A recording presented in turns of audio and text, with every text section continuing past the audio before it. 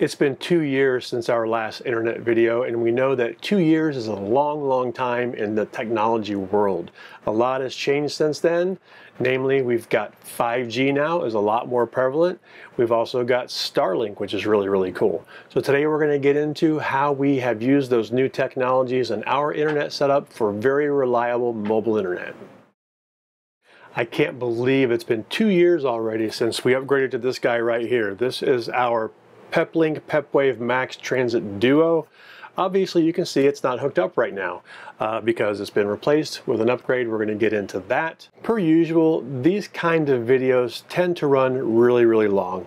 I like to include as much as I can without going too far into the weeds, so it's not a 2-hour video, but it may be long. So we're going to have this broken down into sections, and we're going to have links down below in the timeline where you can actually jump to a particular section if you want to. The sections that we're going to cover are a mobile internet overview from basic to advanced. I like to include those just so we kind of have a level set for when we talk about some of the more advanced topics. We're also going to jump into data plans and how data usage and the type of usage that you do affects those. Then we're going to get into our current setup. We're going to go through all that gear and equipment and antennas and all that cool stuff and how we use it currently. Then I'm going to jump briefly into some multi-line topics and how you can use more than one line to increase your reliability of internet, including things like failover and bonding and all that cool stuff. Before we jump into it, I want to give a shout out and a high praise and recommendation to the Mobile Internet Resource Center. This is rvmobileinternet.com. We'll have a link down below. We're not affiliated with them in any way. I just really believe in what they're doing. If you're not familiar, this is Chris and Cherie from Technomadia. They've been on the road for like, I don't know, 15 years, something crazy like that. And they've got a bus and a boat and a van, but they have really lived and breathed mobile internet that entire time. And they created this resource, and they now have a whole team of experts that are creating content and constantly researching and finding out what's coming out, what's new. They're constantly testing. It's just a superb resource. Now they do have a free section on the Mobile Internet Resource Center, but they also have a paid version called Mobile Internet Aficionados. I highly recommend that. That's where you can get to some of the premium content. When you do join the MIA, the Mobile Internet Aficionados, you become part of their, what I call, alert system. They don't call it that, that's just what I call it. I call it that because it alerted me to when AT&T was about to cancel their AT&T, or what the unlimited plan, I forget what it's called, but they were going to change to a hard throttle plan. And because of them, I was able to jump on and lock in that plan. I've had that plan now locked in for the last 4 years, and thank goodness I did. But my point here is that their newsletter, their alerts will make sure you stay on top of everything mobile internet without you having to stay on top of everything mobile internet, because quite honestly, that's impossible. Another thing I really love about their site is a mobile video course they have now that will actually take you from the very beginning and kind of build on your knowledge until you have a good understanding of mobile internet, because it's a very complex topic. A side note on those guys, we had them on our Carpool Lane Live a couple of months ago as Technomadia. We're going to have them on in a couple of weeks, and we're going to jump into all this mobile internet stuff. So if you have questions as I go through this, of course put them down below, but maybe also queue them up for our live in a couple of weeks. And of course we'll be announcing that on our community tab and social media, so keep an eye out for that. But that's going to be a good time, and we're going to get through a lot of information with them. Throughout this video, I'm going to be throwing out some terminology, so I want to get some of that out of the way up front. So you're going to hear me say things like MIMO. MIMO stands for multiple in, multiple out, and that really refers to a modem's ability to talk to a tower on more than one frequency at the same time. It basically allows, it's like picking up 4 or 5 handsets at the same time, being able to talk all at once. The more connections you have, the better throughput and things like that. So you're going to hear that term MIMO. You're also going to hear me talk about LTE and 5G. LTE is basically 4G. You could think of that as just the 4th generation. You might also hear a term called LTE-A, which is just kind of an advanced form of 4G, which allows for carrier aggregation. Again, as they improve these technologies and give them new names, they just kind of build on them. 5G is just the latest 5th generation of mobile internet technologies. And of course, there's no other fancy names for that, it's just 5G. I also want to touch on data speeds and terminology when we're talking about bits versus bytes. A lot of your speed testing apps are going to measure things in megabits per second, whereas a lot of your data plans are going to be measured in megabytes or gigabytes. Now the difference here is a bit is a single tiny 1 or 0, and that's one little bit of information. A byte is 8 bits. So whenever you're trying to convert between the two, you might be doing a speed test and think, okay, I'm running this speed and it's 10 megabits. How fast will that eat through my 10 megabytes of data? So you kind of want to be able to understand the difference between a bit and a byte. A bit is denoted with a small b, lowercase b, and a byte is denoted with an uppercase B. So whenever you see MB small or MB big, it's megabit versus megabyte. Another thing you're going to hear fairly frequently when you're talking about mobile internet is latency. And sometimes you'll see this as like a ping. And what I mean by that is latency is the time it takes for a single packet of data to leave your computer, go wherever it's going, Google, whatever, and then come back. Usually this is measured in milliseconds or 1/1000th of a second. Now you might think, why would you care about that? Well, when you load a web page, for instance, that really comes into play because it's not just one request going out to get that, right? When you say, I want to go to Netflix.com, your browser first has to go and request Netflix.com, who is that? I got to get an address for them. It has to get that back. Then it has to go to Netflix and say, hey, I want to load your web page. That web page is going to come back and give a bunch of information. And then it's going to go and look for other sites to get all the images. There's quite a few connections involved whenever you're just doing something as simple as loading a web page. So that latency, if it's large, can make a difference in how fast your page loads. Another thing that's not really a term, but is going to come into play as we talk about all of these different things, is wired versus wireless. You're going to see a lot of these things where we have, inside your RV, where we got a hotspot or a phone. Whenever something is wired, it's always much, much better than wireless. So we're going to see some things where we talk about connecting this to this wirelessly and wired. Wired is always better. So let's talk about a bit of an overview of the types of internet that you can have when you're on the road in your RV. I'm going to basically be going through our iteration of upgrades as we've done through the years because we've done this ourselves. We started out really basic with hotspots and moved up. So let's start there. The first thing is your phone. Your phone is a good example of a really basic hotspot. If you've got that ability through your data plan and through your carrier, your phone basically, it connects out to the cellular world, right, through its antennas to the cellular tower down the road, and then it broadcasts Wi-Fi, and then you can connect to that from your computer, from other phones, things like that, and you can basically share the connection. That's a really basic hotspot. Now, I mentioned wired versus wireless. A lot of your phones, you can plug in your little lightning cable here, plug it into the USB on your computer, and you can use it that way. That's called tethered.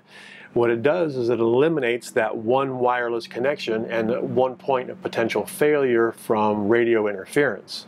A step up from that would be a dedicated hotspot, not a phone, but something like this, or this, or this.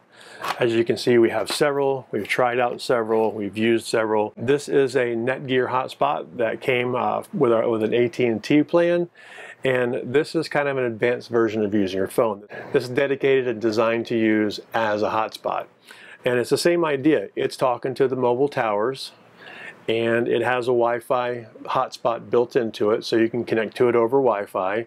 Now, some of these allow you to tether, connect over USB, some do not, but the idea there is the same. Additionally, one thing you get with one of these that you won't get with your phone is a lot of these have antenna ports. So you can use something like this, which is a 2-port MIMO antenna, stick it to your window, and it can greatly improve your reception. For that matter, you can take this whole thing and stick it in your window. Chris and Sri talk about, I think it's called a soap dish upgrade or something like that. You get one of those little suction cup soap dishes, stick it on the wall, pop this in it, and that way it's sitting right in your window. The next step up from that would be something like this, a hotspot with a dedicated router. Now this is our old Wi-Fi Ranger. They don't sell this anymore. Wi-Fi Ranger company still does sell one like this. I think it's called the Spruce. But the idea here is this now becomes your hub of connectivity. This is your Wi-Fi. Whenever you connect to your Apple TVs or phones or computers or whatever to your Wi-Fi, they connect to this. And then this in turn, through USB, connects to one of your hotspots. The advantage there is if you do have multiple plans, which we do highly recommend because mobile internet is all about having multiple options. It's all about diversity of connections.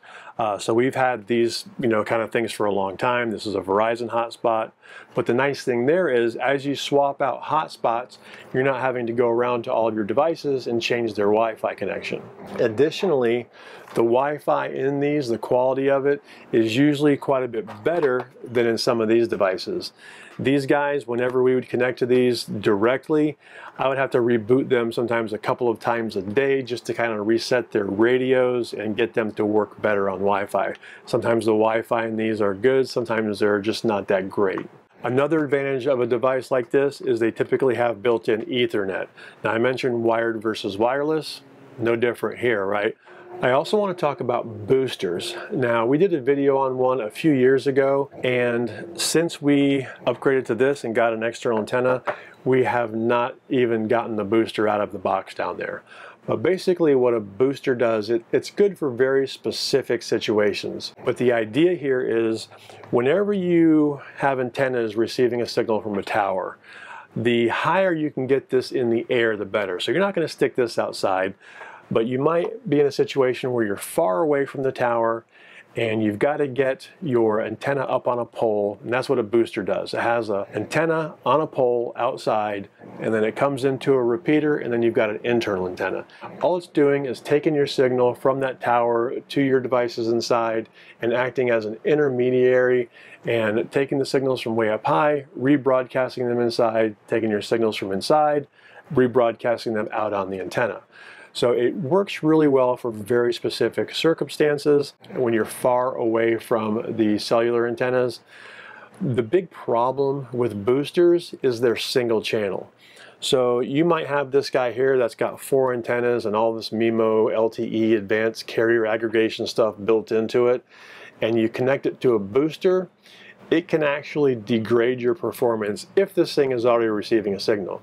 We've seen situations where somebody has a booster set up all the time, and that's simply not the way to go. A booster, a lot of the time, while it may give you a much stronger signal, might decrease your actual data throughput because it only has one channel. But that is why we have not used our booster in about 2, maybe 3 years. Now the next step up from that is something like this. This is an integrated cellular router. In fact, this has 2 modems in it.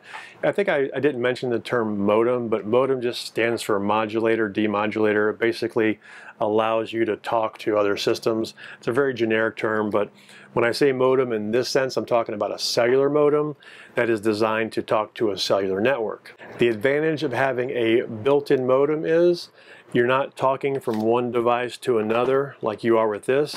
It's all integrated right in here. Additionally, most of the devices like this have the option to put in multiple SIM cards for each modem, meaning with a click of a button, I can change carriers without having to actually swap out things or swap out SIM cards. So super easy carrier switching. Also, some of these, like this one, have more than one modem. Some have one, and I'm going to show you one of those in a minute. But the nice thing there is it can do automatic failover. If AT&T has a hiccup and goes down and you're also connected to Verizon, it can switch over automatically. Even the single modem units like this can switch over automatically, but it's much slower. You'll also notice that this has Ethernet, just like these guys, so you can connect directly to them. This particular one has one LAN and one WAN port. LAN is just your local network, local area network, and you'll usually connect this to a switch and then to other devices like your computers, network attached storage, things like that. Whereas the WAN port is designed to connect to a wide area network or something connected to the internet. We'll get more into that when I talk about some of our current equipment. Another benefit of these is these are designed to run 24/7. You know, they put these devices in like police cars, ambulances, first responders, things like that. They use these. These are tough, they're rugged, they're designed to be used in a mobile situation and be on all the time. It's also very easy to connect external antennas. Most of these do come with these little blade antennas that you can put on here. And quite honestly, these antennas have a really good quality reception even if you have them inside your RV. Or you can be like us and you can use an external antenna on the roof or on a pole and then just plug them in right here. These also typically have external antennas for your Wi-Fi also, but we're going to get into more of that when we talk about our current setup.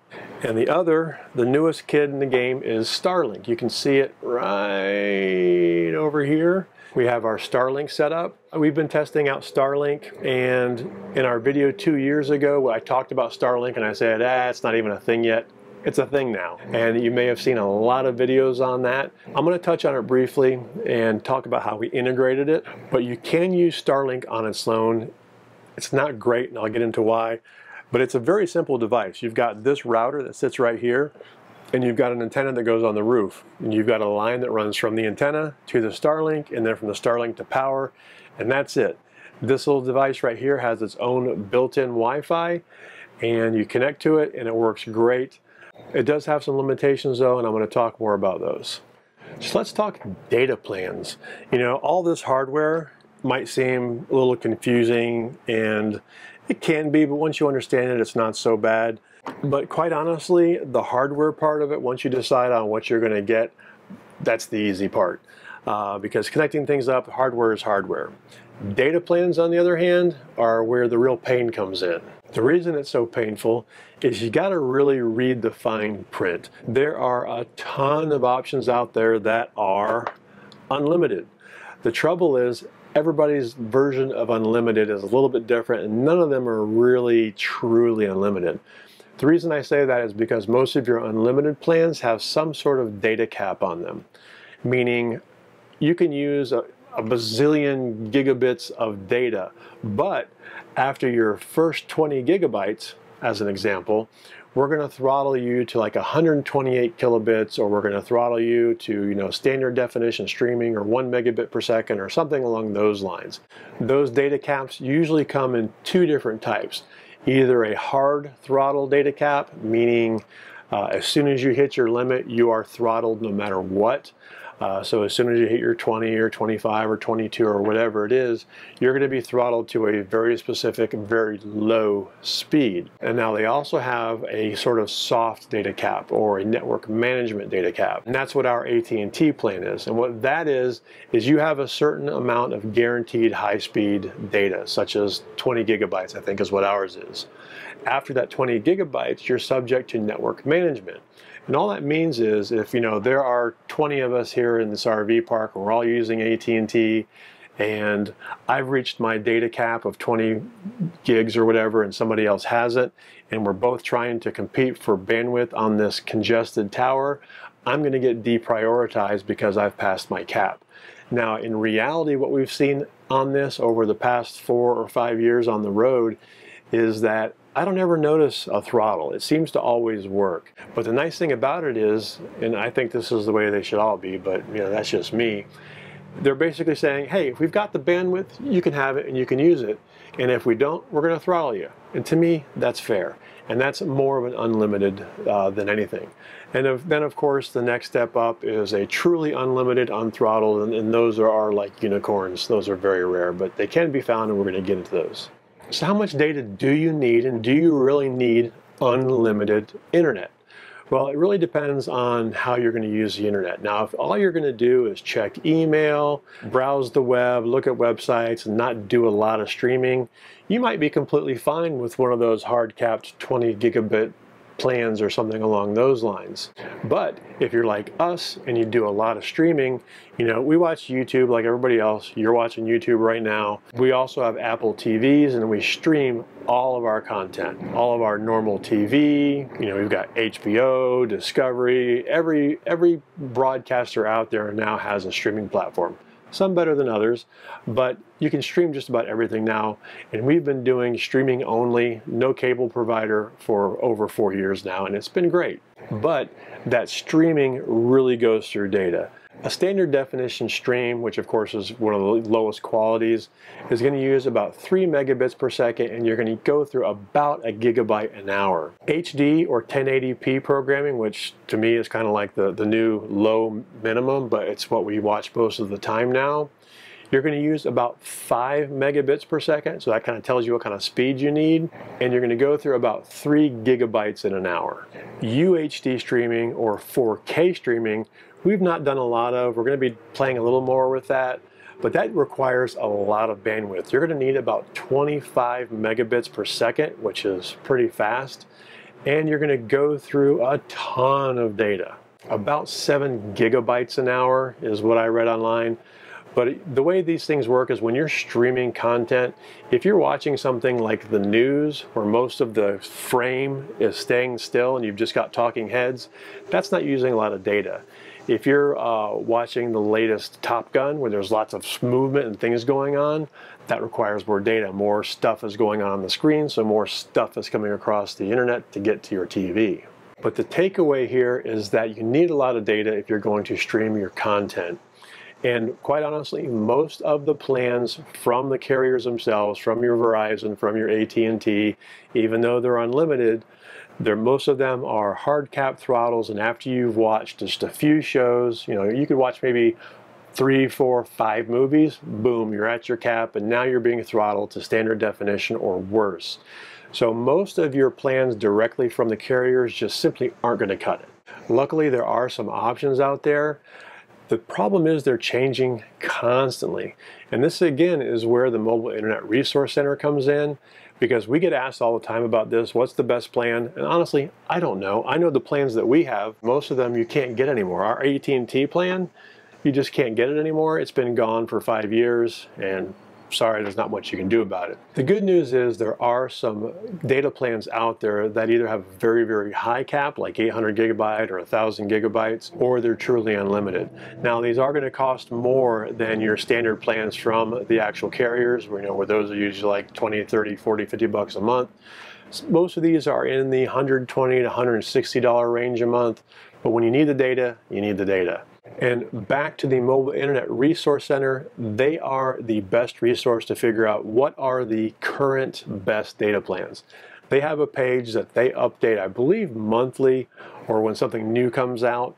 I'll link to that down below. If there's breaking news like, hey, this great plan that's been available for a couple of years is going away, that's when you really, really want to be a member of the MIA or the Mobile Internet Aficionados so that you can be notified immediately. We have a mix of plans right now. One of them is AT&T that I mentioned. We've got a grandfathered plan that's like 20 bucks a month. That's like gold. We also have a plan through Mobile Must Have. All the gear we're going to talk about, we have our partner Mobile Must Have sells all of that stuff, and they can actually help you kind of get in line with what you need for your situation. But they have all that stuff, and when you buy your gear through them, you also have access to their data plans. So you can purchase those. Another resource we have is called Easy Mobile Data. That's who our Verizon plan is with. It's hit and miss. It's tough to find one company that has everything. So you got to kind of look and see what's out there and pick what's best for you. Enough about data plans. Let's jump into our gear and what we're running right now. Now, I'll preface this and say that this crazy setup that we have is mainly so that we can test different options and try things out, try new products, try new technology. So this isn't going to be for everybody, except for maybe some of the core pieces. If you're enjoying this content, please give us some love by clicking that thumbs up. Please subscribe if you haven't already. Those are indicators to YouTube that our content is good and should be recommended to others, so we really appreciate it. The first piece we're going to talk about, replace this guy. This is the Max Transit Duo. The new device we have is called the Max Transit Pro. And it's almost identical to this. It's the exact same box. If you looked at the two side by side, you probably couldn't tell the difference unless you looked on the back here. But the biggest difference is they both have dual modems. This one has dual Cat 12 modems. It's just a category of modem. They're both LTE, meaning they're 4G. The difference is our newer one has an upgraded modem. It's been upgraded from Cat 12 to Cat 7. Now that might not seem like an upgrade, going from 12 to 7, but the biggest difference there is Category 7 modems support band 71, which is a T-Mobile band that has become very popular because it has I think 600 megahertz and it reaches a long way, meaning it's very good for rural areas, and it works really, really well far from the tower. It also has Wi-Fi 6 technology, which I assume is better than Wi-Fi 5. I don't really know a whole lot about it. We're wired most of the time. But one of the biggest reasons we upgraded to it is because it has a faster processor.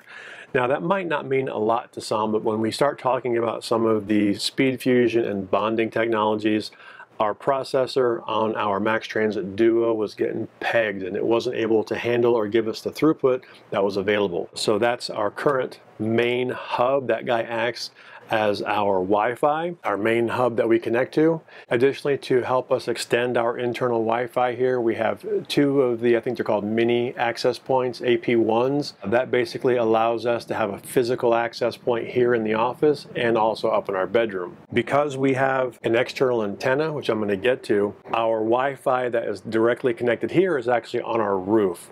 So the Wi-Fi inside the RV wasn't as good as it could be, so we have those access points to handle that. It also allows us to use our Wi-Fi in the truck. Because we have an access point in the bedroom that's close to where the truck and the hitch is, we can actually use that Wi-Fi while we're driving down the road.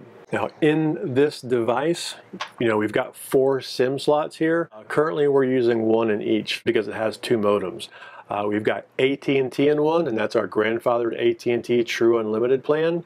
And we've also got our Verizon plan from Easy Mobile Data that is also truly unlimited. I mentioned we have this connected to an antenna. Our antenna didn't change from our last video, so if you want to see how we installed that, you can go check that out. We've got an antenna mounted on our roof. It's just a small little dome antenna, and it's the pointing 7-in-1 antenna. 7 just means it's got 4 MIMO cellular connections.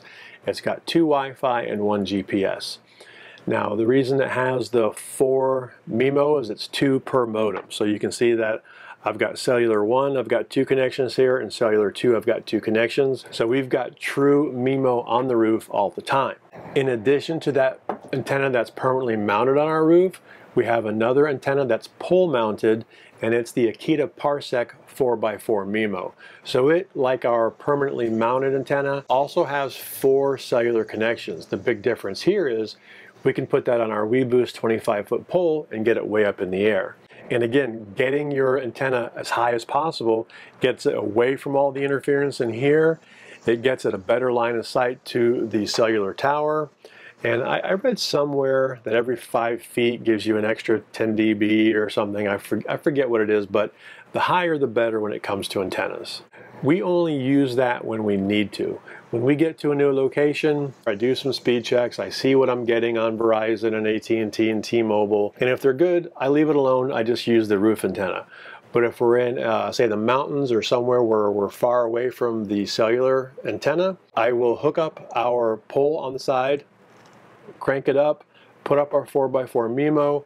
We have a junction box on our roof with waterproof glands that we can connect our wires through, and it goes right down into our tech cabinet here. So all I do is I unscrew our mounted antenna connections and I attach the ones from the Parsec antenna, and it's just that simple. Now we're using an antenna that's way up in the air versus right on our roof. And honestly, that is the reason we don't use boosters anymore. If I want to get an antenna way up in the air, I'm not going to use a booster antenna that only has 1 channel. I'm going to use our Parsec antenna that has 4 channels. Also new in our tech cabinet up here is the Pepwave MAX BR1 Pro 5G. It took me like 5 times to get that out. The big thing there is it's a Cat 20 modem, which it means it can do 5G. It has the 5th generation technology there to actually use those newer bands like N71 for T-Mobile, but also AT&T and Verizon. Wherever 5G is available, that guy can connect to it. That is currently holding our T-Mobile plan. That T-Mobile plan is from Mobile Must Have, and that one is good for 800 gigabytes a month, which is usually plenty when we mix it with all of our other ones. By the way, that Pro 5G, because it's 5G, it has actually 4 antenna connections, unlike this, which has 2 per modem. That 4x4 parsec MIMO antenna works really well for that. However, I've been having really good luck with just the blade antennas. So that's the way it's connected right now. But again, diversity of plans, diversity of equipment, diversity of antennas, all just means I have a lot more options when I get into those weird situations. So you might be wondering how we have both of these new devices sitting up there. It's really simple. I have the Max BR1 connected to the WAN port of this, and then I have the Wi-Fi just disabled on it. So it's basically a dedicated modem, and it allows this guy to talk to it directly as well as use its two internal modems. Our new Max Transit Pro is essentially directly connected to, of course, its two internal modems, but also the external Pro 5G that's connected to T-Mobile. And of course, now we also have Starlink. So you might say, how the heck do we get Starlink in this mix?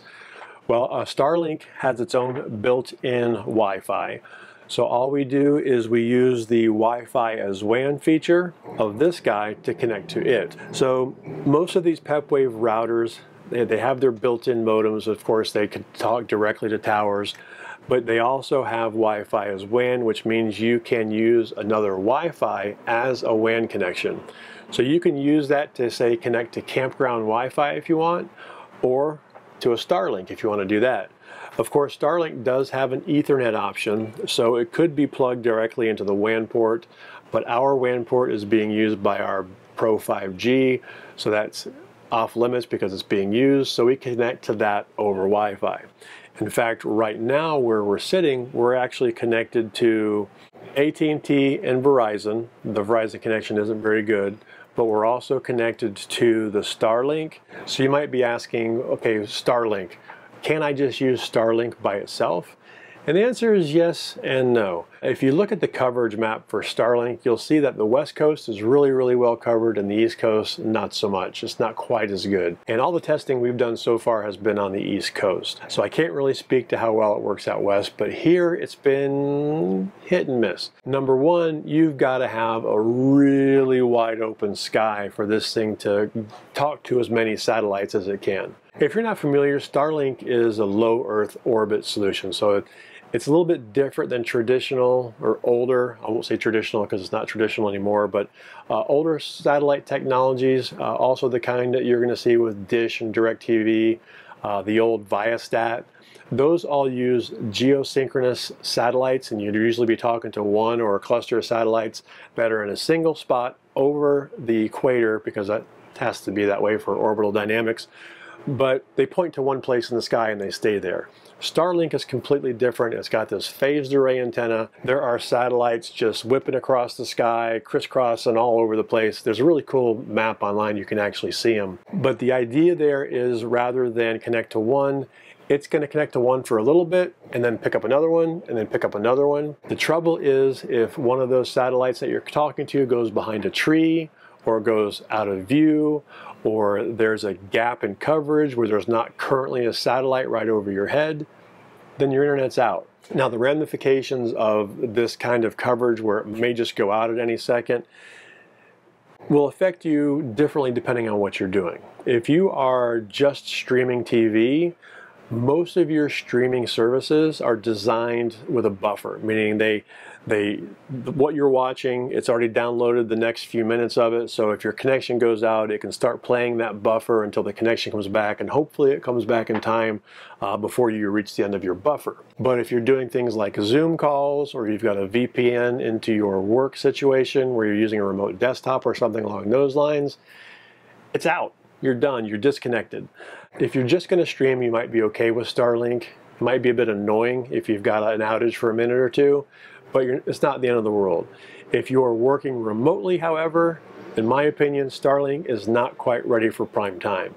Maybe in a year or two, as they get their full satellite coverage up there. You know, right now, I don't know where they are as far as their percentage of how many satellites they want versus how many they plan to have. But the coverage just isn't there right now for full-time work remotely, in my opinion. But like I mentioned, if you're working remotely, specifically if you have a job that you need to VPN into or something, you really need to have a diverse array of connection options and a diverse array of data plans. You know, you might not go as crazy as we do with 3 cellular data plans and Starlink and all that, but the more you have, the better chance it is that you're going to be able to connect everywhere you go. If you're interested in a deeper dive into Starlink by itself, leave a comment down below. It's not something that I planned on doing because we don't use it dedicated, but I'm happy to give my opinions and go a little bit deeper into that. If you're interested, leave a comment down below. So just a quick recap on all that, and I'll start with this guy, and it's not this one, but it looks like this. So we've got our new Max Transit Pro. It has built-in 2 modems. One is Cat 7, one is Cat 12. One is connected to AT&T right now, and the other one is connected to Verizon. On our WAN port, we're connected directly to our Pro 5G, which is using T-Mobile 5G. And also connected over Wi-Fi is our Starlink. So this guy is currently connected to 4 different connections simultaneously, which brings us to our next topic, which is how do you use those? What's the benefit? Why would you even do that? And that's where we're going to get into some of our failover and bonding and things like that. And I'm not going to go real deep here because it's pretty advanced, but you should be able to have a general idea of what the differences are when we're done. And the first advantage is failover. So these can be set up so that if you are talking, say, on your AT&T plan and all of a sudden AT&T goes to crap, it can automatically fail over to something else. That can either be another SIM card on the same modem, which is the slowest form of failover because it has to reset the modem, essentially reboot itself with the new SIM card active. The other form of failover is, let's just say you have 2 active connections at the same time, which is even better. So say you've got AT&T and Verizon, or say you have AT&T and Campground Wi-Fi, or AT&T and Starlink. Any 2 connections active constantly. This thing can be set up so that as soon as that one fails, it switches over automatically. Now, both of those type of failover connections are going to disrupt your connection. So if you're doing something like a VPN or a Skype call or a Zoom call, it is going to go off but then come right back, again depending on how fast it fails over. But the advantage there is you could reconnect immediately and get back on your call or something along those lines. Another advantage of having multiple connections, and it's not really a step up, but it's load balancing. So if you've got more than one connection active, again, any 2 connections will do, be it cellular, Wi-Fi as WAN, or whatever. It can actually do what's called load balancing. So as you're using connections in the house and say an Apple TV in the bedroom fires up and starts watching something, it can go out one connection, and you're browsing the web, it can go out another connection. And it basically just kind of round robins between the 2 of those. Or 3 or 4, or however many you have. It's not super smart. It just tries to pick the connection with the least congestion or the next one in line. Again, the way that works is because most of your connections for things like VPNs and calls are going to be going out that one connection and staying connected. If it has a hiccup, it's going to disconnect. So the next best thing up from that is bonding. What the heck is it? I'm going to try to explain it. It's a little bit complex, and I'll probably use a drawing here, but think of it this way. You've probably heard of virtual private networks or VPNs. People are using those a lot for security. And what that is you have a connection from your router or from your computer to a third party on the internet, and all your traffic between you and them is encrypted. And the idea there is that nobody can tell where your connection is coming from or what's going on. Your ISP can't spy on you or whatever. That's the standard use for a VPN. Another use is a tunnel, a VPN tunnel, and it can actually use multiple connections at once, and that's what bonding is. So bonding is essentially, it's a VPN that uses more than one connection at a time and manages all those connections. So the trick is you got to have something on the other end, something to VPN to, that can understand that connection. And Peplink has done a really good job on this with their product called SpeedFusion. I think it used to be called SpeedFusion Cloud, now it's called SpeedFusion Connect. But the idea here is I've got this guy that can talk to SpeedFusion. And again, this is not a technology that is specific to Peplink. There are lots of different bonding technologies. You can build your own. The thing I like about this is it's super simple. It's like 3 clicks and you're done. And what it does is it'll take whatever active connections you have, however many connections it can see and manage directly. For us, I mentioned just a minute ago, we've got AT&T and Verizon and T-Mobile and Starlink all together. So we got 4 connections. It can take all 4 of those and bind them together into a single virtual channel. Now, don't worry about how it does this. Just know that inside, it's almost like having 4 lines to the internet at the same time, and they're all bonded into one virtual connection. And the cool thing there is it will actually send some of your data down multiple connections at the same time. Again, depending on how you set it up. I'm not going to go real deep into that unless you want me to. We can maybe do a separate video on that. But the idea here is I've got those 4 connections and they're all being used at the same time, and this thing is managing sending that data down, 1 or more of them all at once. And if AT&T dies, my connection is not over AT&T. So say I've got a VPN going or a video call or something along those lines, my connection is through the tunnel. And the fact that AT&T just died doesn't matter to that tunnel. I mean, it does. It has to drop it and manage that connection, but your data keeps going. And this is the best solution for those who need to work from home uninterrupted, who need to be on video calls and not have it dropping out every few minutes. The bonding, the SpeedFusion thing is really, really cool. We've been using it now for 2 years. Yeah, since the last video. We use it pretty much all the time. And again, you want to be a little bit smart about it because the connection is not free. You do have to pay Peplink for the amount of data that you pump through there. So you'll want to turn it on and turn it off for certain applications. You don't want to do all your video streaming over this because video streaming is pretty resilient and kind of heals itself. Like I mentioned with Starlink dropping out, it has a buffer. It'll try to keep up. So you don't want to use that data for that. And the neat thing too is the SpeedFusion cloud lets you actually set rules. And you can say, hey, for Zoom calls, use the tunnel. For everything else, don't. So it really lets you customize it and decide how you want to use that connection. Another good use case for this is our live streams. If you've watched our live streams, you might see that they might go in and out as far as the video quality. It might change, but they never disconnect. That's because whenever we do our live streams, we're always doing it over a SpeedFusion connection. It's always bonded with as many connections as we can get in there. The type of connection does matter. You don't want to have 3 super fast connections and 1 really, really slow connection because that can bog the whole thing down. So we do usually do some testing and figure out what combination is going to work best. But having bonded connections, having the SpeedFusion has allowed us to have our live streams go flawlessly. So that's our very complex setup. I know it's a little bit crazy having all these things all connected together, but that's just how I roll. I love dealing with this tech, but I realize that's not for everybody.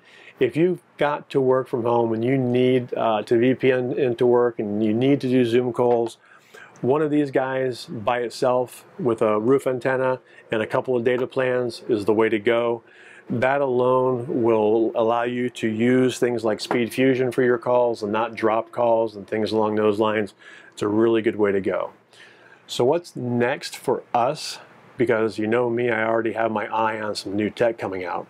Pepwave has a new MBX router that's coming out that's going to be dual modem, much like this is, but both of the modems are going to be 5G capable.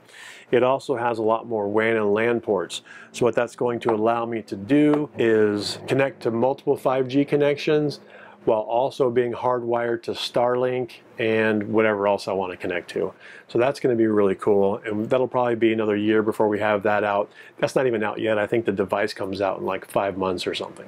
I know some of this was super complicated, and if it went way, way over your head, go join the Mobile Internet Resource Center, watch their course, then come back and watch this. I guarantee you'll understand a lot more of it. If you have any questions, put them down below. We'll see you next time.